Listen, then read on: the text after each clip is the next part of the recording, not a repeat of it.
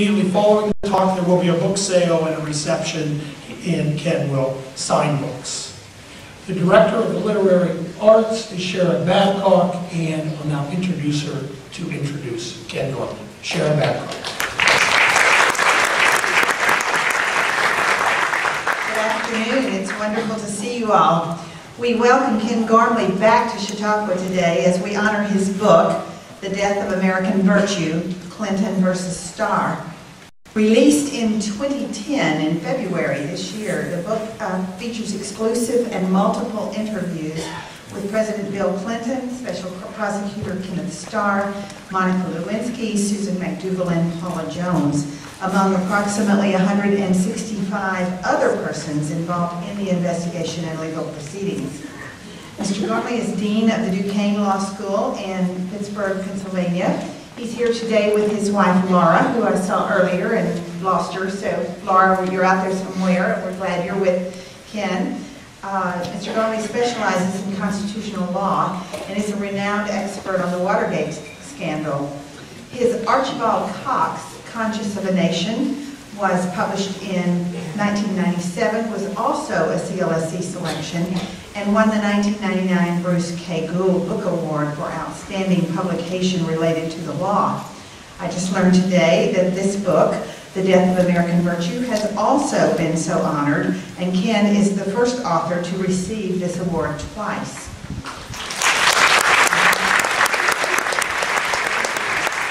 Ken Gormley's writing has appeared in the Stanford Law Review, the Michigan Law Review, and newspapers around the nation. He's also testified twice before the United States Senate and appeared as a legal commentator on national radio and television broadcasts.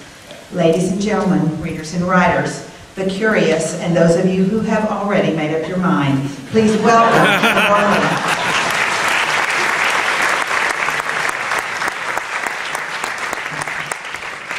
Thank you so very much, and I would like to thank Jeff Miller, Sharon Babcock, Tom Becker for inviting me to speak today, and everyone on the CLSC board for selecting my book for the honor, and especially Julie Follansbee and the Barnum Fund, whose endowment funded this lecture.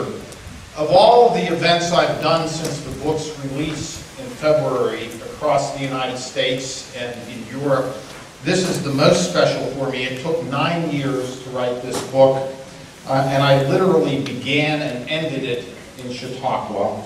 As Shira mentioned, I wrote the biography of Archibald Cox, the principal Watergate special prosecutor, most of you remember, who stood up to President Nixon and was fired during the infamous Saturday Night Massacre.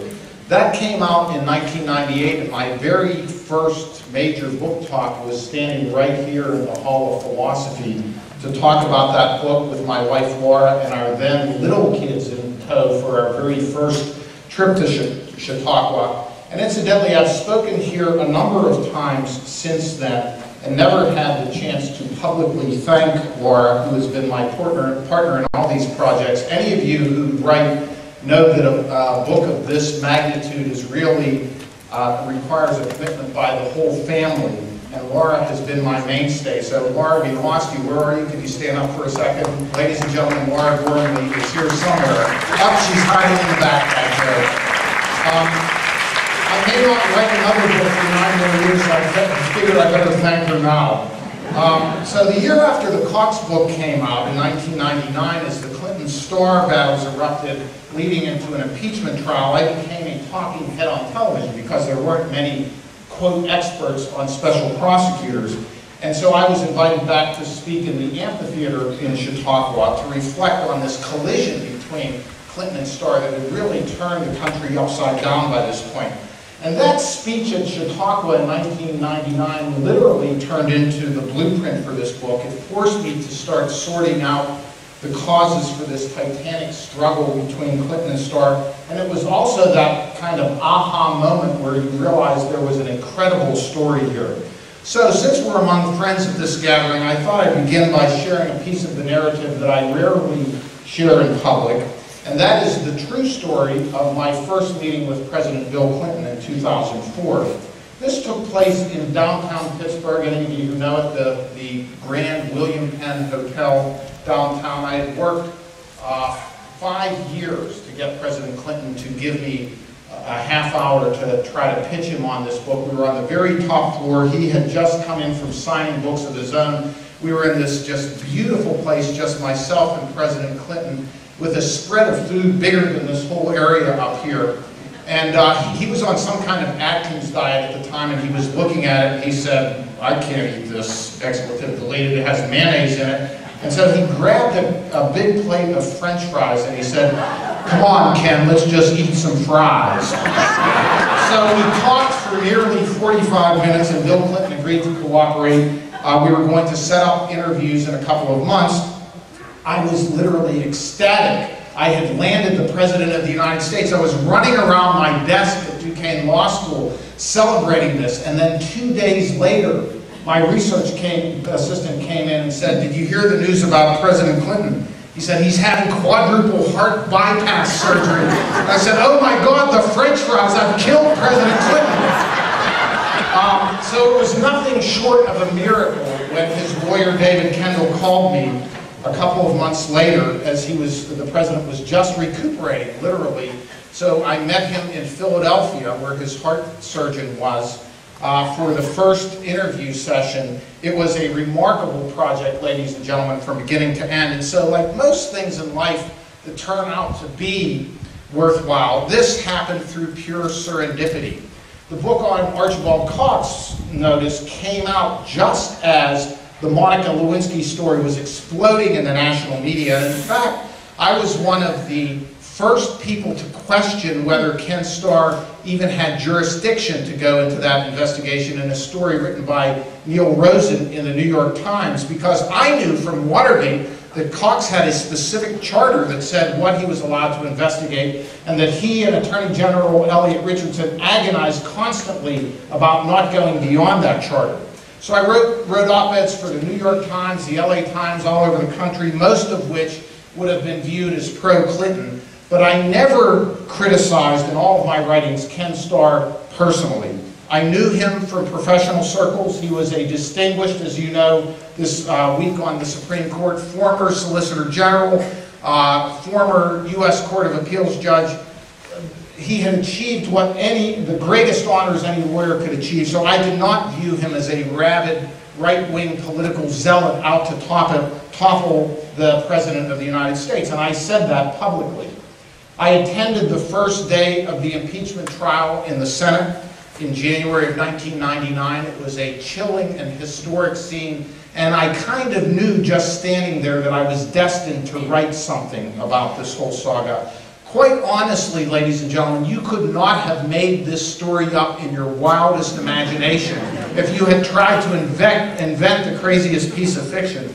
And what really intrigued me in doing my research was there were 100 moments where changing even one minuscule fact, like the fact that the editor of the American Spectator magazine told me it was a mistake that they had included the name Paula in that story about the woman who President Clinton had called up to his hotel room. The magazine had a policy against that, but the name got in. If you had changed any one of these many, many facts, the tumblers of history would have fallen into a different configuration, and this book would have ended at chapter 2. So fate had a hand in writing this book. A number of the talk show hosts have, and Jim this morning, the radio guy, was commenting on the fatness of it. And I always say, look, some of the Harry Potter books are longer than this, and this story is even more unbelievable. So it covers the whole Clinton scandals, broadly defined from beginning to end, starting with the well-known Whitewater investment orchestrated by a man named Jim McDougal, who got then young Attorney General Bill Clinton and his wife Hillary to invest in it. And then McDougal's unorthodox business practices, leading him to be convicted of fraud and defrauding S&Ls in a company named Madison Guaranty Savings and Loan, and caused him to become a convicted felon who turned on the Clintons when they got to the White House, followed by the tragic suicide of Vince Foster the next year. And it was suicide. I spent a lot of time on this during Clinton's first year of office. immediately followed by the allegations by Paula Jones of sexual harassment, which caused people, as some of Clinton's aides told me, to start connecting dots that really didn't connect, all of which morphed into the Monica Lewinsky events and turned into the second impeachment trial of a president in American history. Early on, when I told President Clinton's former aide, George Stephanopoulos, that I was embarking on this book project, he told me if anyone could talk to both sides and show how all of these pieces interconnect, because they do interconnect, they will have an incredible story. And that's what I set out to do. So the first person I approached was Ken Starr. I figured if he shut me down, I wasn't going to write this book. I wanted to be the person who wrote the definitive neutral historical account of these events. And that wasn't going to happen if one side shut me out completely. And because I had written these pro-Clinton articles, I wanted to go to Ken Starr first. To my surprise, he immediately agreed to cooperate, and this was just as he was leaving the Office of Independent Counsel. And in late 1999, and with a little coaxing, I'm a former litigator, so I go after papers wherever I go. With a little coaxing, he turned over his own personal files from this period, which allowed me to read letters that he was writing to his children, and emails, and letters to his mom in Texas, because I wanted to show that this was a disturbing experience for Ken Starr and his family too, which was often overlooked.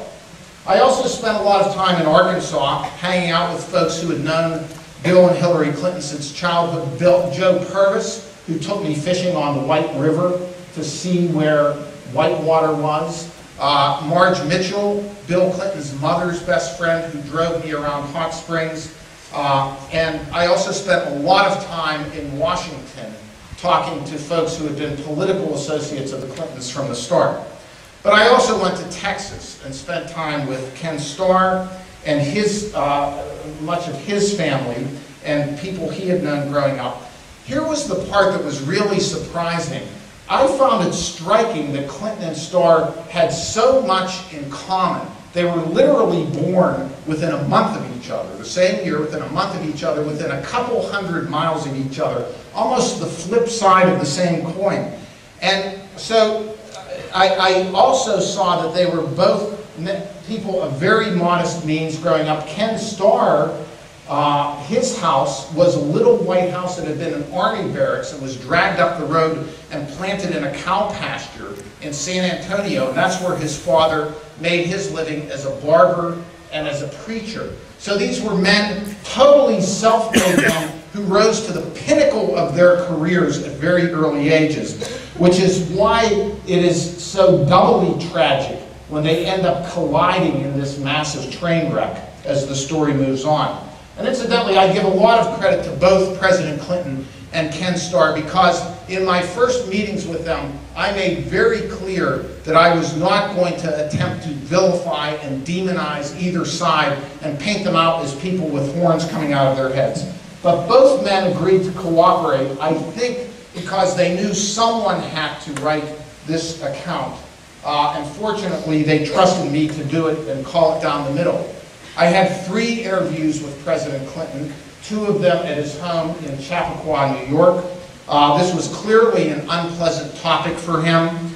But again, I think that both men were prepared to let me try to do a fair job, and that's what I set out to do. I was fortunate to interview most of the key players in this drama. I interviewed most of Ken Starr's prosecutors. I interviewed Monica Lewinsky extensively and her family, Linda Tripp, who tape recorded all those conversations with Monica Lewinsky, Paula Jones, Attorney General Janet Reno, Chairman Henry Hyde, senators and congressmen on both sides of the political aisle. I wanted to hear the story directly from them rather than relying on one-dimensional caricatures that had been created in the media.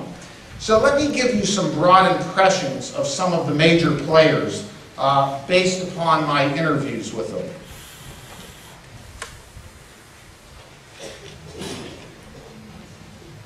First, Monica Lewinsky.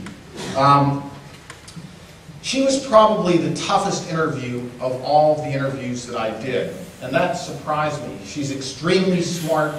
She knew what she was going to talk about and not talk about, and she had been burned by so many people that she was just extremely wary of any writer. Anyone who doesn't understand that this was the most devastating thing that ever happened to her and her family doesn't understand this story. The only way that I can describe it, try to describe it, is like this. Certainly if you're a young woman and you have an affair with a married man who also happens to be President of the United States, you must suspect something good might not come of this if it's found out. And incidentally, she's not the first young woman in the world to make this kind of bad judgment.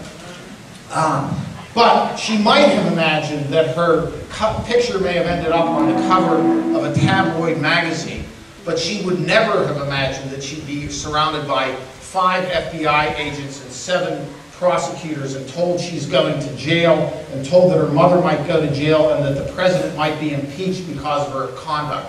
Which is why she told me, as Ken Starr's prosecutors were grilling her in the Ritz-Carlton Hotel, she literally was thinking about jumping out a window. So Monica was truly out there by herself. We don't really think about this. The White House wasn't coming to her rescue. Remember, there were stories about her being a stalker and having sexual fantasies, and Ken Starr's office wasn't coming to her rescue either, because they had this dirty little secret about their treatment of Monica in the Ritz-Carlton that had put them at odds with each other from the start. I spent a day with Monica in a storage facility in Greenwich Village, New York, going through documents. We were sitting on these folding chairs going through documents from this period. I can tell you it was extremely painful and discombobulating for her. She's one of the few people, I can tell you, who openly admitted to her mistakes and the pain that it caused her, that she caused pain for the country. I think few people understood, however, what a horrible thing this was for everyone in her family, and still is. Linda Tripp, you may not like this, but she's an extremely smart, likable lady. I actually visited her farm in Virginia. She made homemade spaghetti and meatballs for me. They were actually very good. And I can tell you, if you were to sit at the kitchen table with Linda Tripp, you would not say, boy, this is a person who is treacherous and manipulative. This was rather someone who was conflicted from beginning to end. She was distrustful, there's no question, of the Clinton White House from the start. And that eventually developed into a sort of paranoia. And you probably don't know this part of the story unless you've read the book, but she actually was a holdover from the Bush administration and worked in the White House outside the Oval Office. And Linda Tripp told me, twice actually, that she believed Hillary intentionally moved her out of that post up to the West Wing with the White House counsel office because Hillary was afraid that Bill was going to hit on her. So this is Linda Tripp. Strangely enough, she also becomes the last person ever to see Vince Foster alive. She was his secretary. And so she begins churning up these stories about the mysterious circumstances surrounding Vince's death. Is looking into writing a book with the literary agent Lucianne Goldberg. This is long before she gets moved to the Pentagon and meets this young woman named Monica Lewinsky. So I think on one hand, Linda Tripp genuinely believed that she needed to expose the fact that President Clinton had this affair with a young woman to the American public, to expose this character flaw to the world. But in the process of doing that, she betrayed Monica Lewinsky, who was her friend, and helped to set into motion this train wreck. In fact, one of the real interesting things I discovered is even the Starr prosecutors came to distrust her because it turned out there were erasures on her tape, and she had denied that there were any erasures. So they had to go back at the last minute and scrub the entire Starr report of any reference to those Tripp tapes, and you won't find it in the Starr report, because they feared they were tainted. So ultimately, Linda Tripp becomes a victim of a scandal that she herself set into motion. Ken Starr I know there's an impression shared by quite a few people that Ken Starr was on a witch hunt.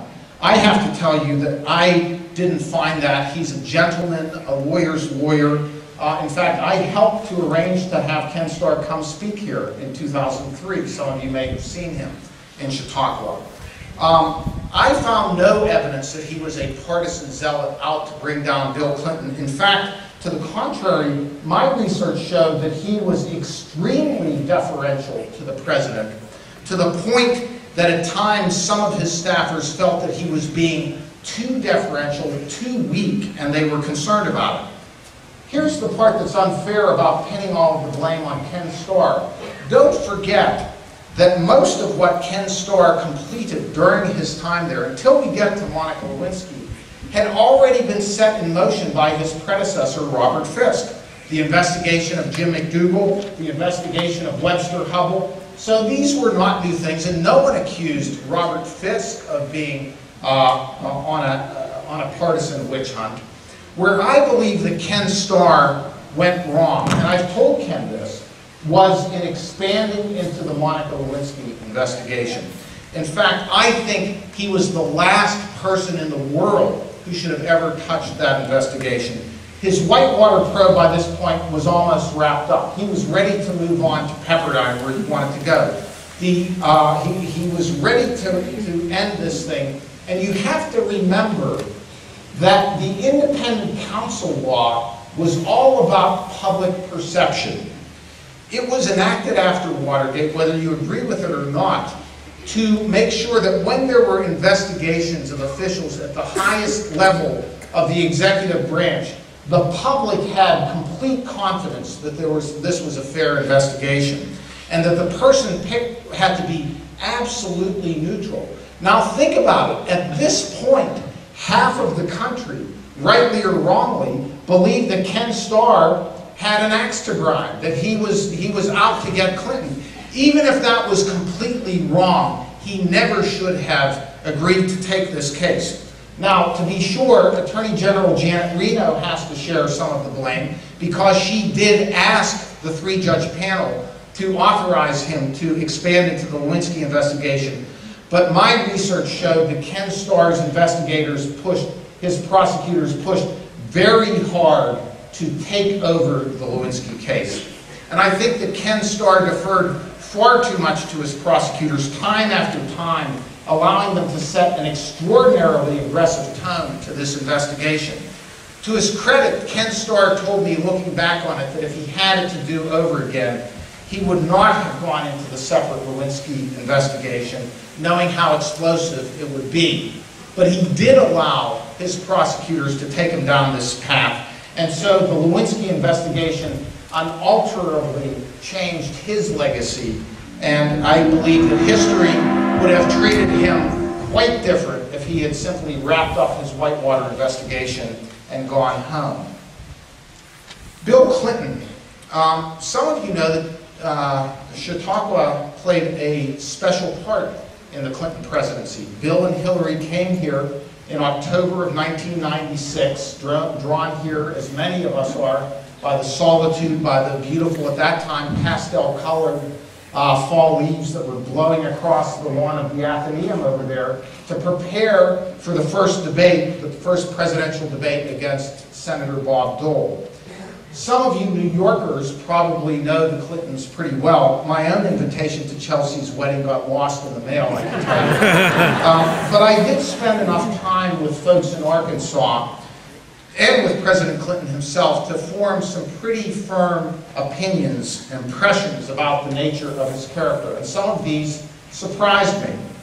One of the most surprising things to me that isn't necessarily part of his public persona, I think, was what a very thoughtful person he is, in a very old-fashioned sense. Not in a sense that he's trying to show off so that people see this for the 10 o'clock news. I mean, that's his political persona. But the simple story I can tell you is I went with his mother's best friend, Marge Mitchell. We went to a nursing home in Hot Springs to see Clinton's old teacher, one of his old teachers from high school. And also, I met with his mother's best friend's mother, Mimi No, who was 90 years old.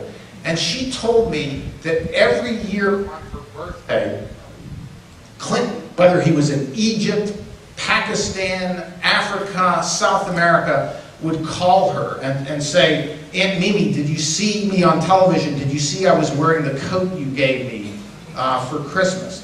This, I can't even remember my own kids' birthdays, by the way, but this was something that was recurrent over and over from the time he was a child, an extremely thoughtful person. Don't forget, he grew up in near poverty in Hope and Hot Springs, and so he rose from there to become the leader of the free world. He always favored the underdog, and that's why I think he fought so ferociously against Ken Starr, because in this case, he was the underdog.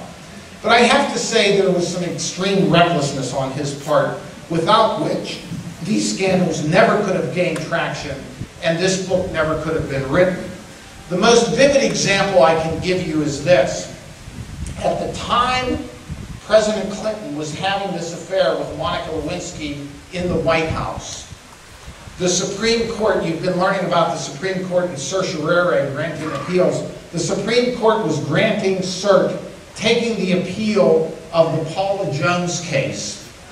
And the Paula Jones lawyers in Virginia were on national television saying they were going to go into the issue of other women. Now that, folks, is reckless. And I do want to say that both sides have to share some of the blame for this train wreck. And I think that it's time that all Americans face this and look in the mirror and recognize that. And that, a number of people have asked where the title comes from. I can tell you that that's where I believe the title came from. And I know there has been some discussion of this in some of the book clubs, but when I talk about American virtue, I'm talking about a notion of public virtue. And let me lead to the part where this comes up in the book, and I'll read it in a second. We're getting to the section dealing with the bloody impeachment trial, well actually first the battle in the House of Representatives. And Ken Starr's team and Bill Clinton's team are literally fighting to the death. At this point, Time magazine, in the midst of this bloodbath, it's December of 1998, decided to give both Clinton and Starr sort of faint praise by putting both of their pictures together side by side on the cover of Time magazine. And in the swirl of this pandemonium, Ken Starr's 90-year-old mother, Vannie Mae Starr, dies in Texas, causing Ken terrible grief. He's worrying that all of this has put a strain on his mother and caused her sorrow in her last years on earth. In the midst of all this, he's late he doesn't get there for visitation at the funeral home, but he does get to the cemetery in time for the burial, where he stands by her grave and weeps aloud. And so that's where this little excerpt comes from. As he bid farewell to the woman who had reared him and taught him to lead a humble and honorable life, Ken Starr found a bitter irony in the fact that his face was appearing on the covers of millions of copies of Time magazine, covers that his mother would never see. The Time article, in feting two men locked in a political fight to the death as the country tumbled into a new year with a Senate impeachment trial pending, amounted to a backhanded compliment to both recipients. It was as if the magazine were presenting a dubious award to two combatants who had engaged in a prolonged, bloody, undignified struggle that had stripped away the mystique of public service, thus hastening the death of American virtue. The timepiece began, for rewriting the book on crime and punishment, for putting prices on values we didn't want to rank, for fighting past all reason a battle whose casualties will be counted for years to come. Bill Clinton and Kenneth Starr are Time's Men of the Year. There used to be a time, I believe, when people like Archibald Cox and Elliot Richardson and others populated government posts who understood that exercising restraint was an essential component of exercising power responsibly, rather than trying to burn down the house at all costs in order to win. And here in this story, there are plenty of examples of excess on both sides. On the Starr side, pushing to expand into the Lewinsky case was obviously the most significant. But a second big mistake, real irony in this, was including so much sexual detail in the Starr report rather than sending Congress a cut-and-dry roadmap of evidence as had been done during Watergate. Ironically, a number of the Clinton advisors told me that Bill Clinton was in maximum peril in August of 1998. This is right after he's gone into the grand jury and said, after months and months of saying he did not have an affair with that woman, Miss Lewinsky, he goes into the grand jury and said, you know what, I forgot, I did have a relationship with Monica Lewinsky, but I should not have to leave office and I made a mistake. Well, quite a few Democrats in Congress, I learned, were ready to bolt on Clinton at that moment. And that could have been the beginning of the end of the Clinton presidency. Because don't forget that it wasn't the opposite party that drove Richard Nixon out of office. It wasn't the Democrats. It was when the Republicans came to him and told him he had to leave. That's what Clinton's advisors were fearing more than anything. And ironically, it was the Starr report, because it was so over the top, that saved Bill Clinton. Because Democrats in Congress rallied around him, because this was so excessive, as did Hillary Clinton, remember? Because she was saying, wait a minute, this is my anger, this is my humiliation, and you're trying to use it as a political weapon to end my husband's presidency? So Hillary rallied behind her husband. In a word, the Starr report backfired terribly. But finally, the treatment of Monica Lewinsky at the Ritz-Carlton Hotel was the ultimate low point for the Office of the Independent Counsel. I interviewed Joanne Harris, and this has never been made public before. Joanne Harris, the former head of the criminal division of the Justice Department, was hired by Starr's replacement, Robert Ray, to in essence investigate the investigators, to look into the allegations that the Starr team had misbehaved in their handling of Monica Lewinsky especially. That report is still under seal. I was able to at least get an oral version of that report from Joanne Harris, who told me that she interviewed everyone. She would not have touched Monica Lewinsky with a 10-foot pole. Starr's office did not acquit itself well. She said she would not have touched Monica Lewinsky after she asked for her lawyer to talk to her lawyer, Frank Carter, not once but multiple times. The problem was that Ken Starr's prosecutors felt they had become so distrustful of Bill Clinton by this point, some of it perhaps for good reason, that they finally felt that they had nailed him. They finally felt, as Jackie Bennett, one of Ken Starr's prosecutors, told me, that they were ahead of the curve. But as a prosecutor, you're not supposed to get ahead of the curve. And so this whole sting of Monica Lewinsky was mishandled. If it had been handled differently, the country may have been spared a year's worth of trauma. And incidentally, one thing we did learn from this whole sordid affair was that when asked about it, people will lie about having extramarital affairs. We did figure that part out. But on the Clinton side of the equation now, Clinton's being untruthful and evasive in the Jones deposition was not a good thing. Take a default judgment, for God's sake, but you have a federal judge in there telling you you have to answer these questions truthfully. You may believe that you're being set up and bludgeoned to death politically, but take a default judgment. This is the former Attorney General of a state. He knows the meaning of taking an oath. Do not lie under oath. And there was a real issue of whether there were any damages to speak up in the Paula Jones case anyway. So pay $100,000 and let it go. And also coaching Betty Curry, his secretary. Remember, he came back after the deposition and called her in and said, I was never alone with Monica Lewinsky, was I? All of these questions clearly crossed over the line and solidified only more so in the minds of the Starr prosecutors that Bill Clinton would do anything possible to cover up the truth.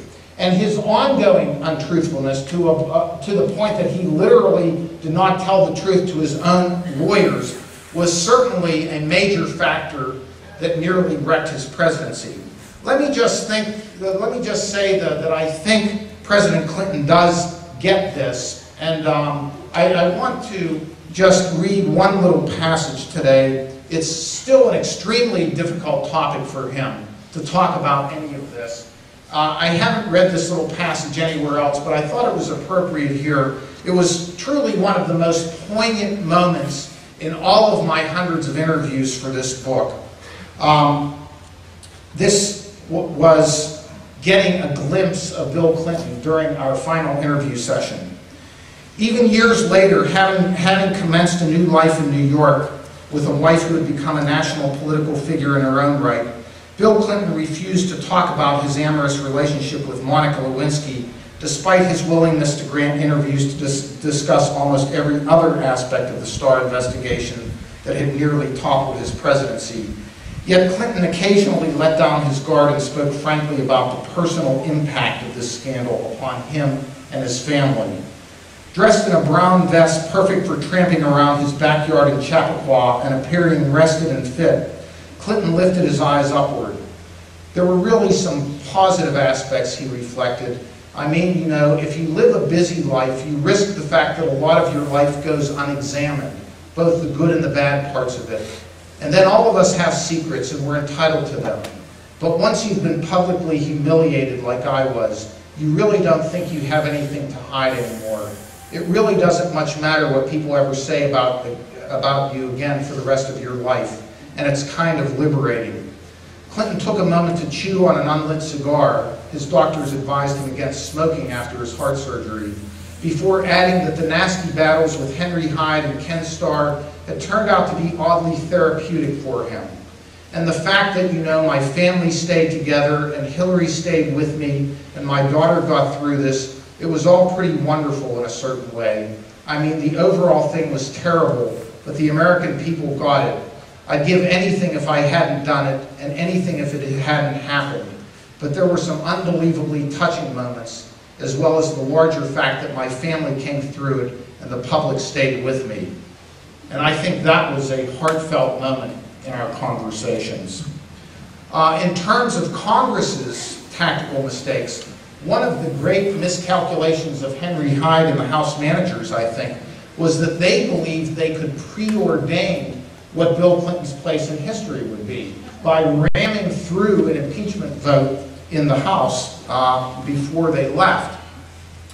They felt that would put an asterisk next to President Clinton's name, so he would be only the second president in our history ever to be impeached by the House. And when I told that to President Clinton, he said, yeah, and I hope there are 2 asterisks next to my name, and the second is that I beat them, and I beat them like a yard dog. He hadn't lost his feistiness, incidentally. But the thing is that you cannot force history into a certain path. And incidentally, I have great respect for Henry Hyde. He was a wonderful, wonderful public servant, and in fact, I'm not going to single him out, but Sam Stratton, one of his closest advisors, is here today, and they were extraordinarily helpful to me.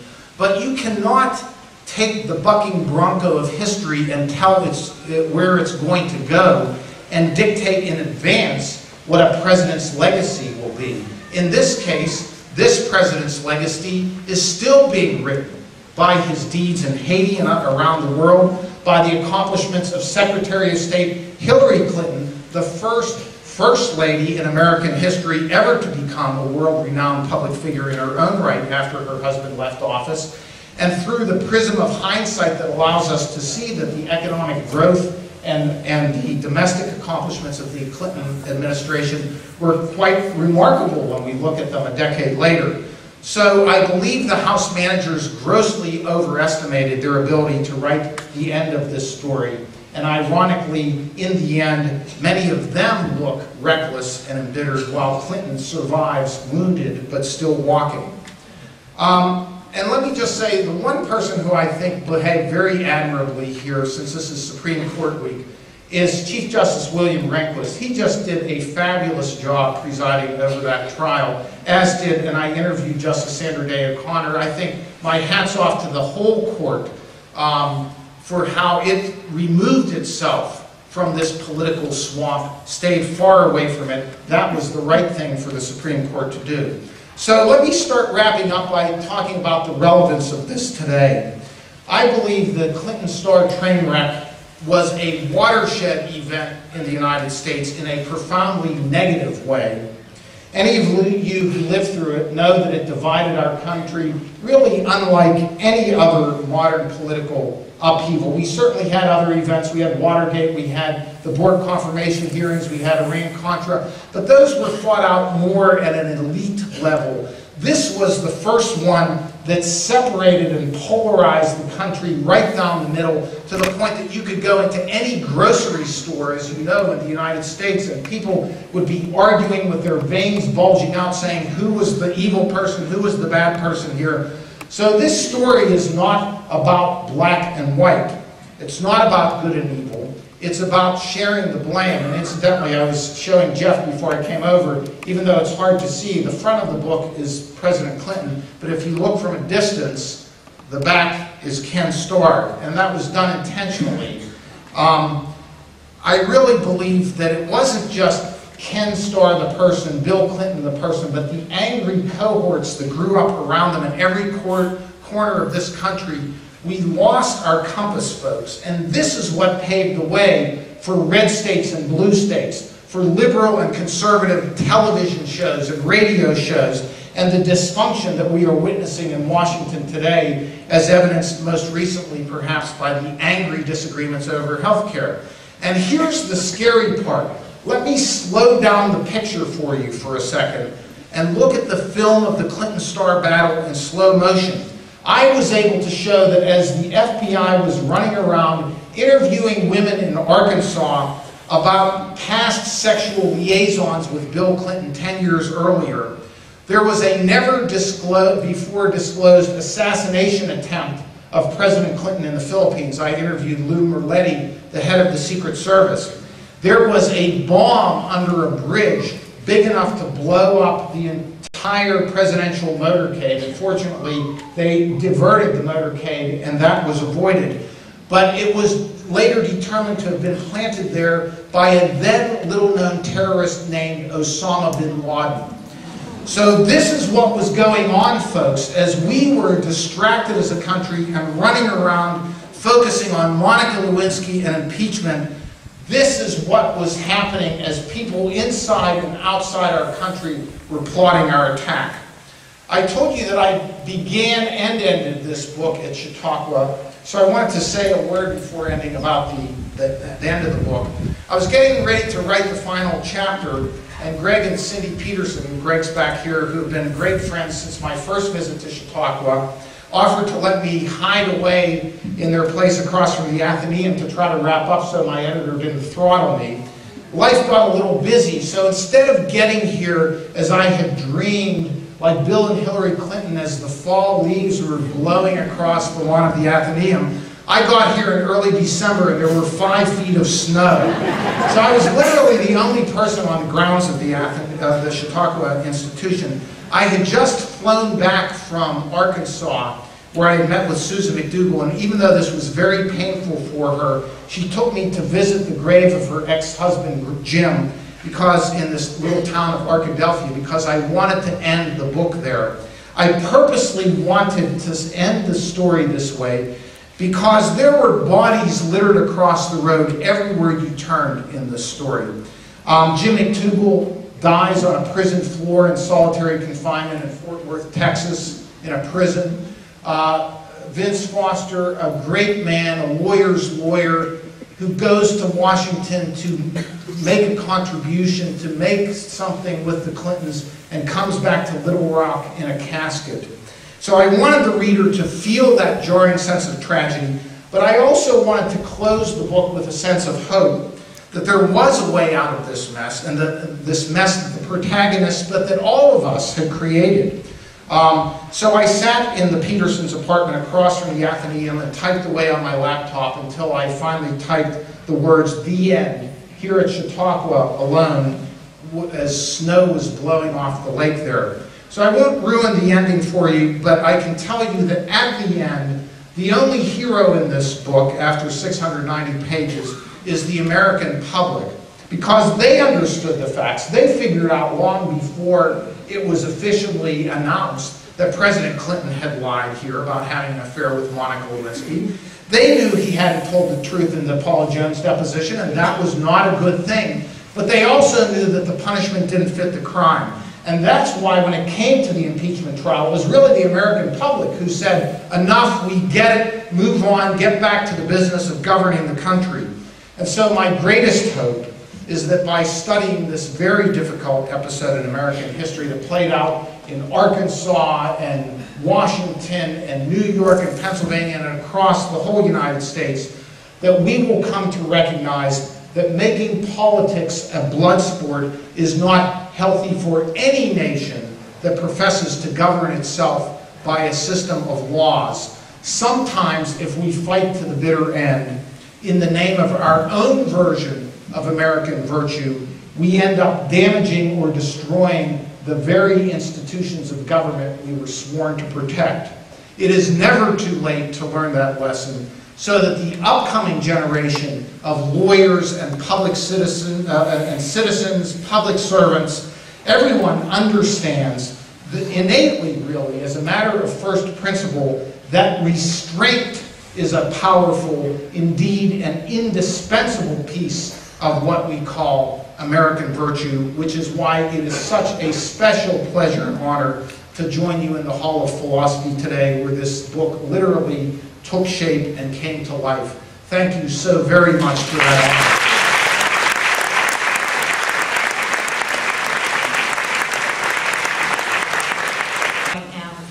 Well, I was telling people at lunch I've had reporters from the Irish Times and Vanity Fair and all over the country trying to have me put them in touch with Monica Lewinsky and asking where she is and what she's doing. And the family has been very private about all of this, and I've respected that.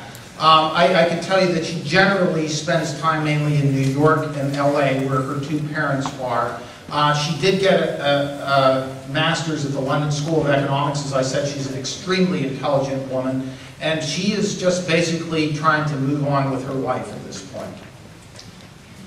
Yeah, you mentioned that the Supreme Court had stayed clear of the whole mess, and I just wanted to refresh my recollection. Didn't they have an opportunity to allow the Paula Jones sexual harassment suit to be deferred, and instead they allowed it to go forward, and that turned out, I believe, to have been to the chagrin of several members of the court, as they expressed it later.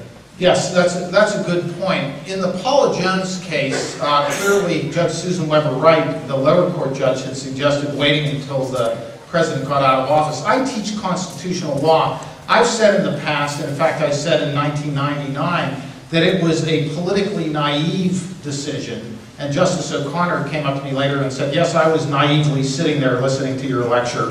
So it got me there. But I think it was correct as a matter of constitutional law. There is no immunity for a president from suit. And Congress would have to change that. But I do have to make this point. I interviewed Justice Stevens, who wrote the Paula Jones decision. Hardly what you would call a rabid conservative. And Justice Stevens told me he would not have changed a single word of that. And here's the really interesting point he made. Even if they had deferred this case, there was no way they would not have required the deposition of Bill Clinton. In fact, even more so, they would have required it to preserve the evidence. It would just be the trial. So one way or the other, the train that was coming at Bill Clinton was that Paula Jones deposition. And frankly, he was going to lie about his relationship with Monica Lewinsky there. That was the problem. But thank you for that question. Yes? At the end of your book, the hero is the American people. But the Clinton issue was one that they could understand in their own family. Our country faces very complex problems like education, economy, and things like that. And we're politically divided. I don't see the public or the citizens have the tools to really discuss issues, and I'm worried about the future of our constitutional democracy. It's really interesting. I have to tell you, I've done over 100 radio interviews all over the country, liberal, conservative, all over the map. One of the things that has been most heartening to me is I detect that the American public understands more so right now than our leaders in Washington, that this has not been a good path that we have been on. The Clinton Starr story is kind of allows you to frame it, but it continues to this day, as you know, with this angry popularization is what this did, of this polarization. I have to tell you that that's the encouraging thing to me. My sense is the public does understand it, and usually that has an impact in terms of who's elected into office. It takes a little while for it to have some impact, but I have optimism that in fact we're going to begin seeing a significant change of this approach in Washington. I don't think the public's going to put up with it, frankly. I read your book, and it was a great read. I enjoyed every minute of it. I paid him to say that. Thank you very much. I was impressed with the fact that you made no conclusion, actually. There's no introduction and no conclusion. The meaning of these events is left untouched, except in the title. And I wonder about the title. It seems that these events were transformative, that we were virtuous yesterday, and after Clinton and Ken Starr. It's a creative process, and that title just popped into my head years ago. Actually, it was originally going to be flipped around and be Clinton versus Starr, The Death of American Virtue.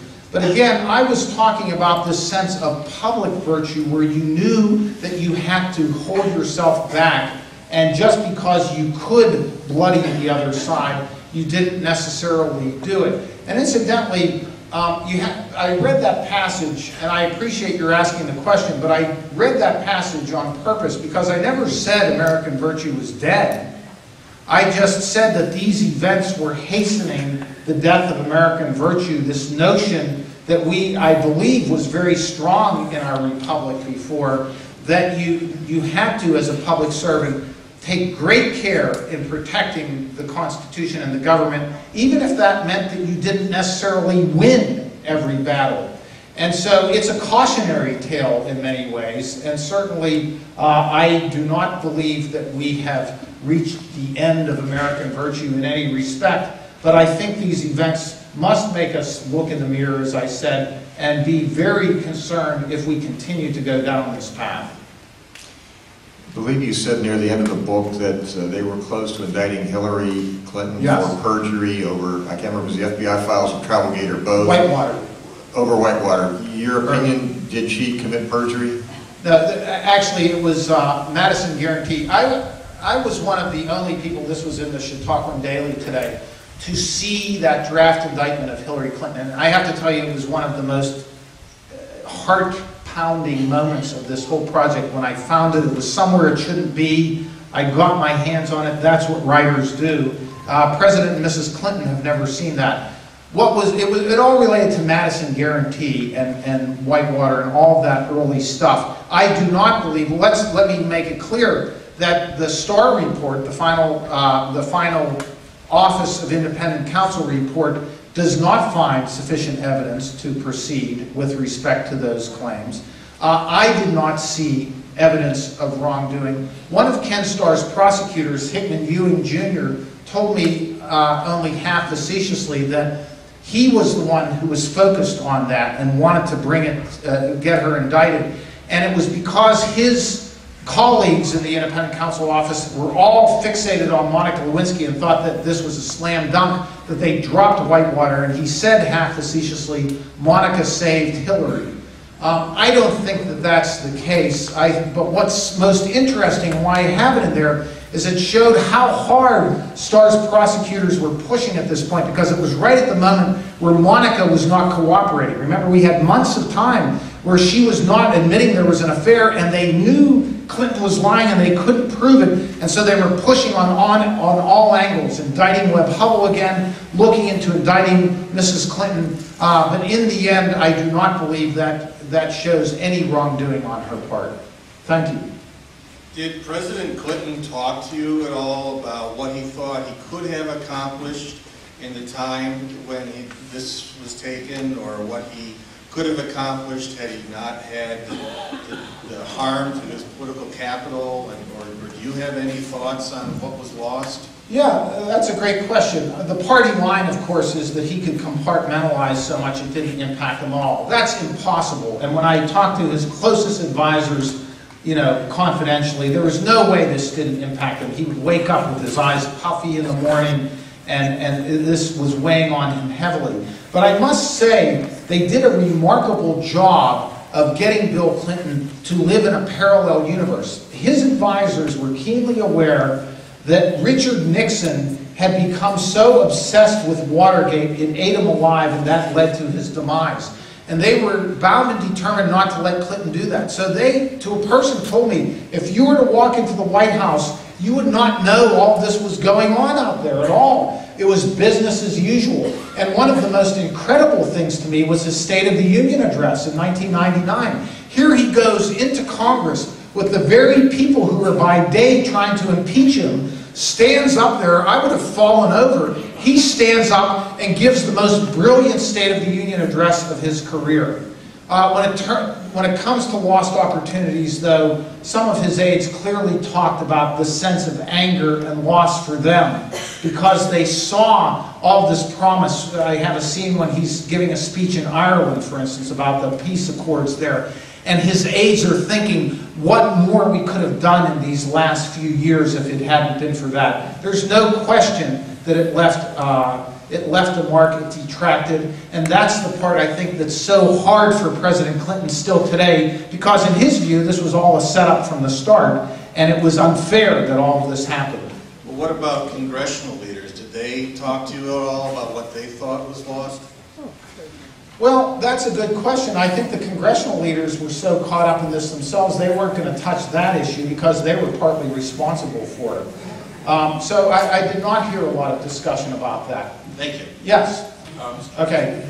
Okay, 3 questions, 2 minutes. I've seen reports that the real stage manager of the impeachment was Newt Gingrich. What's your take on that? Well, Newt Gingrich was the stage manager at the very early stages, and then he exited stage right. If you remember, he put all of his money in trying to make the Clinton transgressions the centerpiece of the elections, and they lost the midterm elections dramatically. So Newt Gingrich was not steering this. Henry Hyde was largely, and I believe, incidentally, Henry Hyde truly believed that he had a duty to do this, even if it hurt him politically. I really do believe that. But it was largely the leadership that was left after Newt Gingrich that drove the ship after that. Yes, ma'am. You've given us some good commentary, additional insights into these major figures, but you didn't mention Susan McDougal. Could you give us a little more insight on her and in the end where she ended up? Yeah, Susan McDougal I could talk about for an hour. She was a really interesting person, a very colorful character. I've spent a lot of time with her. As you know, I disclose in the book for the first time that President Clinton did have an affair with Susan McDougal while he was governor of Arkansas. Not that that is noteworthy on many levels, but it was important because Ken Starr's office spent about $40 million trying to figure that out, so I thought I would tell them the answer.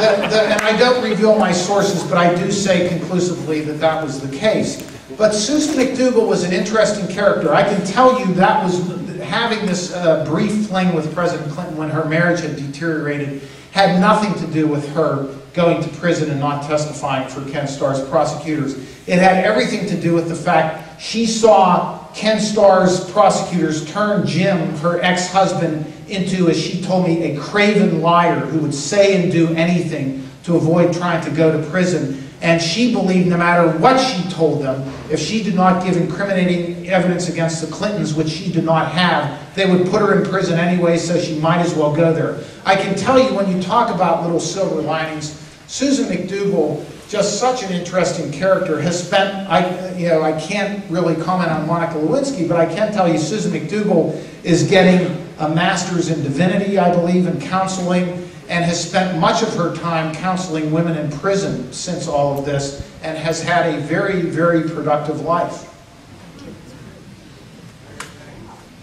I would like to think that time eventually heals all wounds. Has there been any reconciliation between Ken Starr and Bill Clinton? And if not yet, can you ever envision this happening?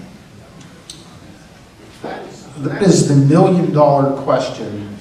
I can tell you it is not likely to happen in any time soon because the wounds are still too raw. And I would say, especially for President Clinton, this was a horrible piece of his life in public service. I've talked to Ken Starr about it. He's now president of Baylor. Still a wonderful person, I can tell you.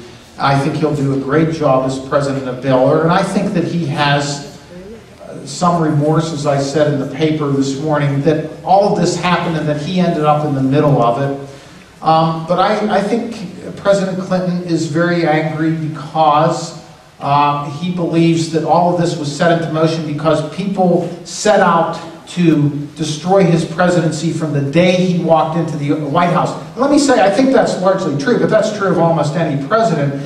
This was just fate again, brought so many pieces together. You have a former business partner who turns into a con artist, turns on you, and also happens to be bipolar and almost crazy, Jim McDougal. That is complicating for him. Vince Foster committing suicide, the Paula Jones thing. It is a really tragic story, and ultimately I think that if there is a healing process, it has to come from the people pushing their officials to recognize that we just cannot afford to go down this path again, ever again. The bottom line, it was hurtful to everyone, and that is not a good ending to have to any story. Thank you so very much.